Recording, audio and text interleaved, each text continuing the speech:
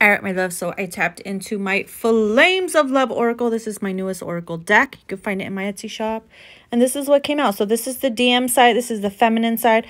Feminines, let's start with you girls. So listen, you guys have turned your back on this DM. You've had enough. No more.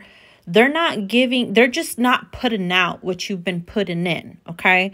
It's been good. It's been hot. You've been there for them. You have been the available for them. You've been accessible and open and dependable. Whenever this person needed you, you were there, right? You fucking laid it out. You were a devoted feminine, okay?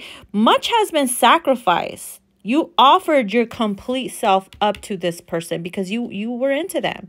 You love them, you wanted things to go further, etc. But you have to do what you have to do by pulling away, okay? You're maturing, you're evolving, and you're blooming, and you have grown so much through these lessons.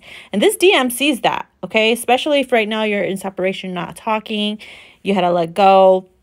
And during this let go process, you've bloomed so much. And trust me, they've taken notice, okay?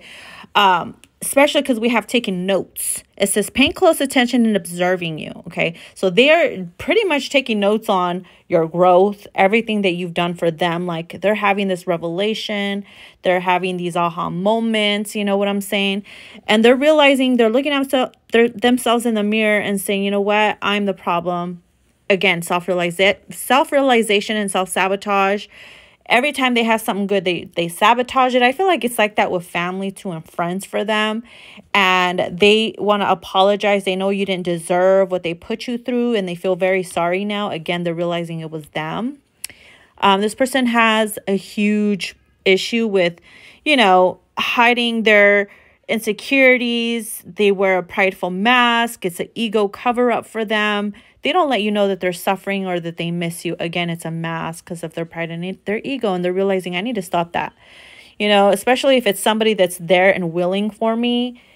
Divine feminine energy and not karmic. Come on. So I wouldn't doubt it if this DM decided to reach out to you and apologize to you themselves. And you'll start noticing, you know, them changing and shifting because they see that you are maturing and you're blooming. You're not playing fucking games like they were. So they are learning a lot from you and taking notes. So that is the current tea on the situation. And that is what's coming through. Hope you guys enjoy.